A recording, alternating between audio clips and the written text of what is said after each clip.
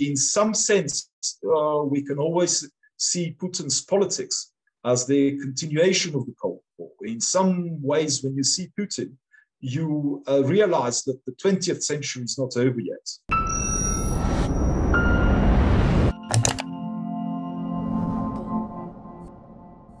How do we understand the historical context and the present drivers of the war in Ukraine? I spoke with Sebastian Chatov, who grew up in the Soviet Union, to get his perspectives on the situation in Russia and its war with its neighbor. If you enjoyed this analysis, you might want to check out the full conversation that's linked in the description below. Enjoy. But first, let's delve into what is, in your view, is the kind of psychology behind him as a leader. Yes, with the disclaimer that I am not a trained psychoanalyst, but nevertheless, somebody familiar with his general trajectory through life. Putin is from St. Petersburg. His great-grandfather was the cook of one of Lenin's sisters. So this secured maybe the family some sort of standing. But they were by no means rich. I would say they were poor. They were really average even by Soviet standards. What happened in the 70s particularly, but also in the 80s and in the 90s in the Soviet Union, one prevailing thing for Soviet youth to indulge in was gopnik culture. This is not dissimilar to chav culture in the UK, perhaps the Neds in Scotland or the Scullys in Ireland, perhaps the Raquet in France, or perhaps our own township totsis here. Gopniks are essentially disaffected youth from the proletarian outskirts of cities, these big concrete blocks of flats and the housing estates that they comprise. Who, I suppose, out of boredom and for some set of amusement, developed their own subculture. Now, in the Soviet Union at the time, a young sort of teenager had, some options like he could go to the library or he could, take up some sports, perhaps, start French lessons or something like that. But there wasn't really much of a network of, let's say cafes or anywhere else you could go to meet your friends to just hang out. So Russian youth, Soviet youth, because this was also more broadly prevalent along the whole of the Soviet Union, they divided essentially the cities amongst themselves into, their little districts where they ruled the roost, and they, shall we say, code of conduct, code of honor, if we call it that, was based on the Russian kind of gangster criminal prison code, that has developed in Russian prisons over centuries.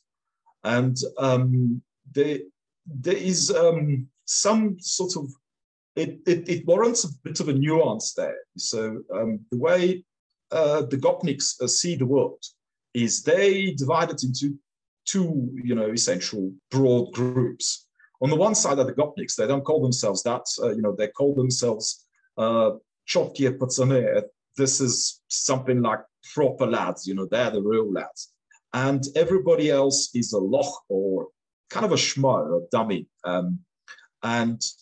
To shake down a schmo is sort of a sacred act almost for a Gopnik. But it has to be done without sort of overt aggression, certainly, obviously so. For example, when your township totsi or in the streets of Joburg wants to mug you, he pulls a knife or a gun at you and takes your wallet and runs away. The way a Russian Gopnik accosts, for example, its intended victim is that they get stopped supposedly for a chat, and they say, for example, David, do you have a cell phone? Because I have my own SIM card and I'd like to make a call. And for example, David would say no. Now the Gopnik would then say, well, what if I find one? Now, from a Gopnik perspective, you have provoked him because you were untruthful to him. And that is then a legitimate reason to assault you. Now, that Gopnik culture is, prevalent. It's millions of Soviet youth engaged in it.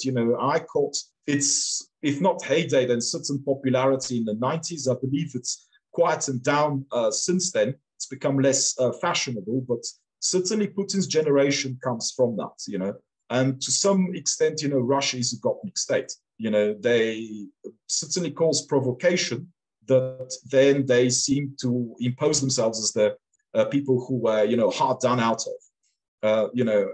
There's a rather impolite saying that renders something along the lines of, don't urinate in my pocket and tell me it's raining, which is, the kind of first thing that you want to say to that. But let's move further with Putin. He then joined the KGB. For that, he had to do university in St. Petersburg. So he studied law as well. His career is not of a super sleuth or anything like that. He was posted to East Germany, which was a friendly state. It was a Warsaw Pact state, with a view of proving himself of whether he's capable of being posted to capitalist countries, to deal with the real bourgeois enemy and all that, and some sorts of little bits are indicative, For example, in Dresden, he shared an office with a colleague, so he wasn't important enough to have his own office. He had an office job, he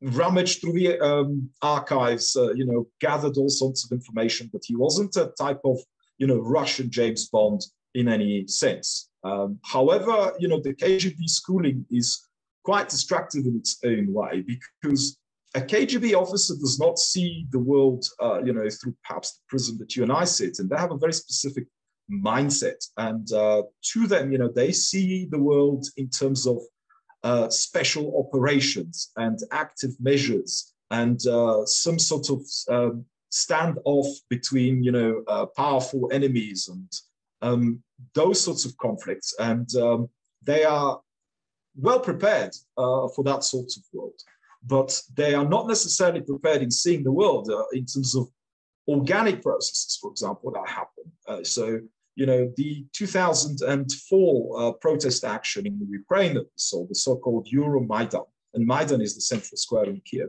The KGB officer is likely to see some sort of a foreign provocation, a US-inspired, act and whatever. It doesn't have perhaps the conceptual capability to see that this is perhaps really a genuine expression of outrage that, your leadership, as in the then president, who was controlled by Russia and then had to leave and left to Russia, that he had betrayed, the national aspirations. And another point about KGB officers is this is something that Putin has himself expressed, and that is that they feel that the demise of the Soviet Union was one of the greatest geopolitical tragedies of the 20th century. At another occasion, Putin has also said that the USSR demise has, for him, been also the greatest personal tragedy. And there is a sense that, security, certainly operatives, the military, they lost the Cold War without fight.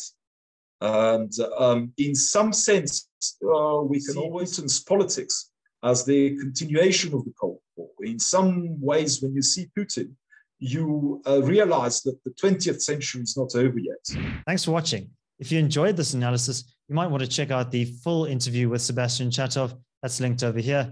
And I'd also be grateful if you could subscribe to my other channel. That's linked over here. My name is David Ansara. This is the CRA. Until next time, take care.